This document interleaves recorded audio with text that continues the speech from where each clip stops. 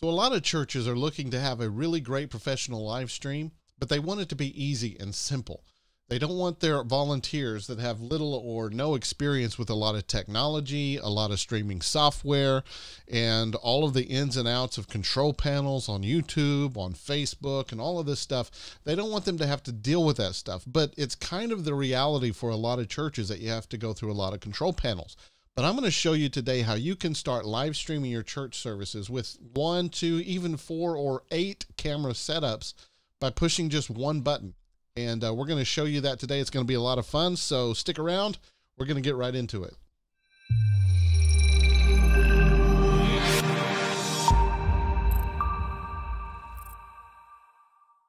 So getting started today, the first thing that I want to show you is how most people live stream, the things that they have to go through to get the live stream going on YouTube. And then once we have that set, what is normally expected, I'm going to show you how to do it with a single button push. And there is a caveat to that, but we'll get into it in a second. It's a small caveat. But let's look at how normally, if you're using like the ATEM Mini Pro kit or the ATEM Mini Extreme kit, this is what you'd have to do to live stream on YouTube. So we're going to go to our computer, and here I have the ATEM control software pulled up. And basically what I'm going to do is we have our stream key in there. We're going to YouTube. And to do a single button push, what you're going to have to do is click on air, which is right here. And now, as you can see on the streaming software, we are sending a signal to YouTube. The counter is going, which means that YouTube has received our stream. And we can see that our upload speed is really great. Everything seems to be going good. So I'm going to come over to my YouTube control panel, and I'm going to show you that if I was live right now, then that video should show up right here under live streams. These are all my previous live streams. If I was actually live, if people could actually see the live stream, it would show up here under live stream. But as you can see, I can refresh over and over again.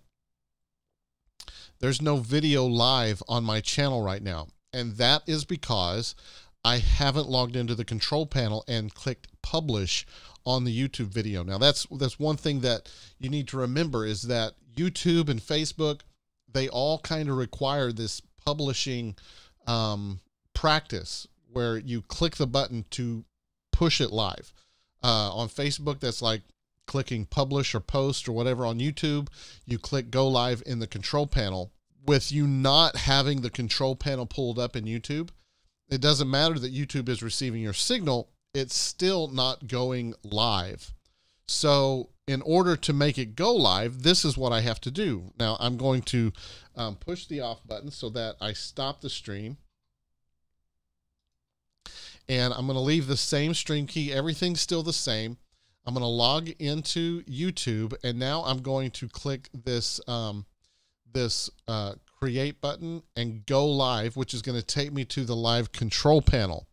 Now, if I have this control panel open and I start streaming, I'm going to go push the go live button, and you can see that I'll start getting a signal to YouTube. The ATEM says that it is now online. Oh, it's not working. And there's a reason it's not working. It's because I have the wrong stream key. I've got to go down here to live stream. And this is another thing, like YouTube will confuse you over stream keys all day long. I'm going to copy this, hide this again, come back over here, paste this in, make sure it's the right one, and now go on air. And we should see, there it goes. Now, because I'm in the control panel, you see up here in the top right, it says in stream. This means that I am actually live. So I'm going to open up that studio again just to show you what it will look like. I'm going to come down to my content in my channel control panel, go to live, and you can see I have a live stream going here now. I'm live now, but I have to have this window open or it's not going to go live like that. So there is a way around this. I'm going to stop the stream.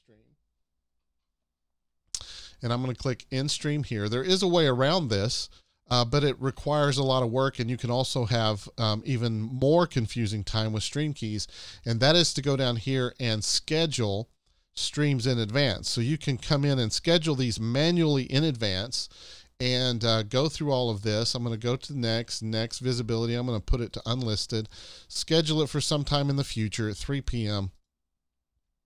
and click done. Now I have this stream scheduled to start on March 30th at 3:00 p.m. and I have auto start enabled. So I'm going to come down here. I'm going to choose my live stream key again. I think that's the one that I'm using. I'm going to copy it and paste it over here just in case. Paste. And I'm going to go on air with the ATEM Mini. It's going to tell me over here that I have an excellent connection. I am now live right here. Thankfully, I put it unlisted. But because I had auto start enabled, as soon as it got a signal, it went live. The reason this is confusing is because if you were to schedule multiple streams in advance, you're going to have a different stream key for each one of those streams, or as soon as you send the signal from the ATEM Mini, it's going to start the one that has that stream key, and you could possibly start all of your live streams at once or start the wrong one. It can just get really confusing. And so there's a lot of manual control that has to happen behind the scenes here in the YouTube control panel. Same with Facebook. Facebook, you have to log in, you have to make sure that the stream key is right and all of that. And so there's just a little bit of manual work here. It's not difficult to do it. It just requires a lot of concentration. With that said, I want to show you how to use a tool called Restream to bypass all of that and make it super simple. So I'm going to go over here to the Restream dashboard. Now, when you go to Restream, I'm just going to go to Restream.io. When you log in, you're probably going to see a page that looks like this. What we want to click on is this button. So that was the setup for OBS, Zoom, etc. Multi-stream with third-party software. You just want to come over here and do this. Now in here is all of your channels. You can see we've got our church channel here, and we've got church setup here. Now I haven't streamed to these in a long time, so I'm going to edit the settings here and see privacy. I'm going to put it as unlisted, just so hopefully it doesn't go public with me doing this test here. But if it does and you see it, that's okay. I'm going to edit the Facebook settings. And I'm just going to change this to, it's picking up. I changed the titles of everything before. I'm going to change this to just testing. I'm going to collect all of this, just say testing. So once you set this, I have two different companies here, so I'm doing it individually like that. But you can actually come up here to update titles, and you can say testing. And I'm just going to leave this here because this is what I use over and over again at our church. I don't want to delete it. So now I have title testing on both of these. I'm going to double check this one, just make sure that it's still unlisted. Yep. Okay. Now I want to be able to just stream just pushing one button, right? So I want to copy my stream key here from Restream, and I'm going to come over and I'm going to change this to Restream.io, and I'm going to paste in that stream key there.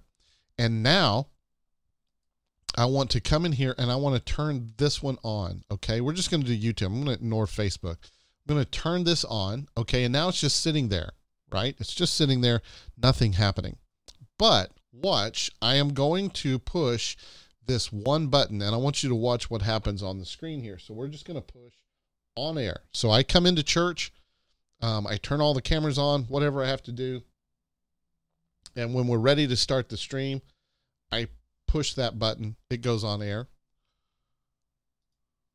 Now we're going to watch. Restream is going to get the feed. That's the feed from our ATEM Mini Pro. And you can see on the YouTube thing, it's sending data and now it's online.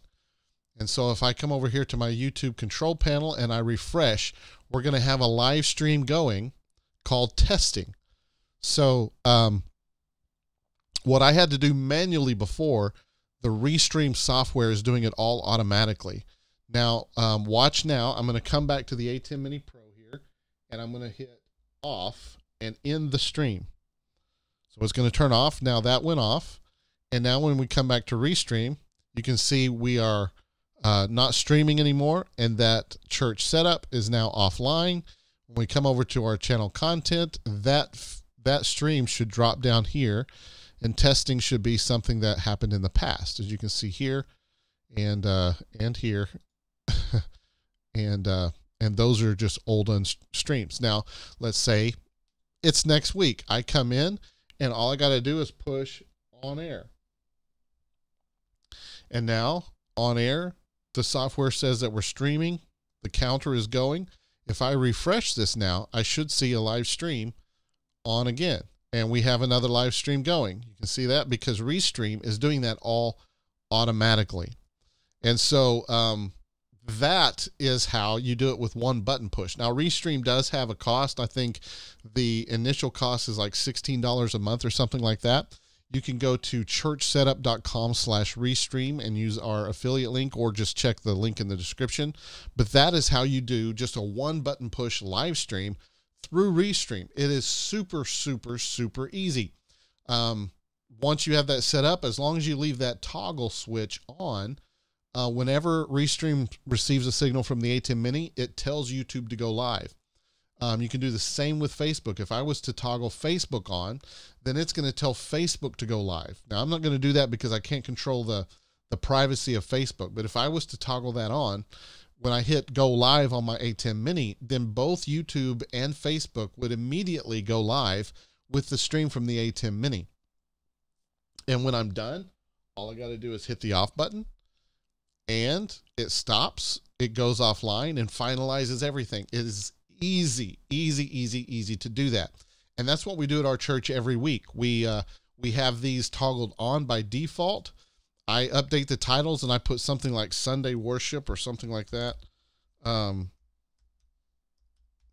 I leave those titles, same description every time, and it saves it. And now those are toggled on as soon as it receives signal, which I'm not going to send signal to, or I'll go live on our church channels. As soon as it receives signal, then those go live on our Facebook and YouTube simultaneously. So that's how you can live stream your setups, no matter how many cameras you have or whatever. If you're using the ATEM Mini Pro or the ATEM Mini Extreme, you just push a button and it goes live. Same with recording. If you have that disc set up, I'll show you that here. Let me come back to my iPhone.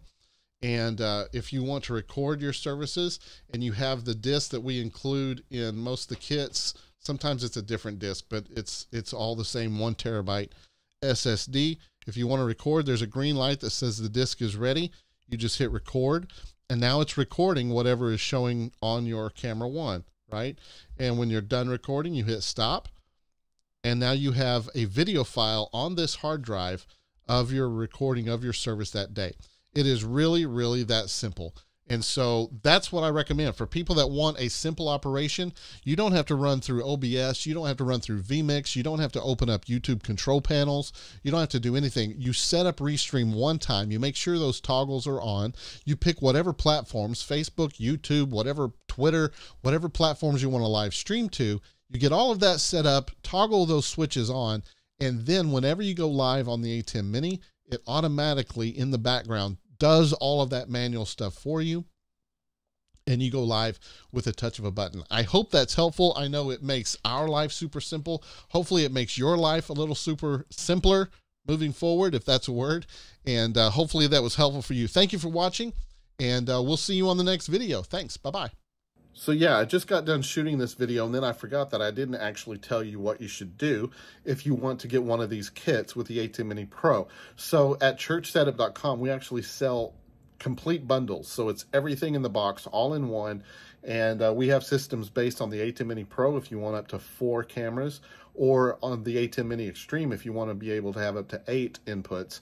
And there's a few extra things on the Extreme as well. But we have fully built kits that you can take out of the box, plug in, and you're ready to stream. You can go to churchsetup.com to find all of those.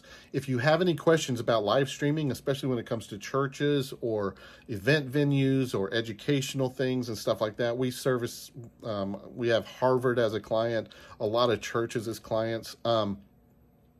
If you have any questions about live streaming, anything, just leave that in the comments below, and we'll try to answer your questions. And we might even take your question and make a video out of it and show how all of that's done. But anyway, I wanted to jump in and tell you to do that. Go ahead and subscribe to our channel as well. I'm just telling you all kinds of stuff to do, aren't I? Subscribe to the channel, like and share, all of that stuff. Give it a thumbs up, and we'll see you in the next video. Thank you. Talk to you later. Bye.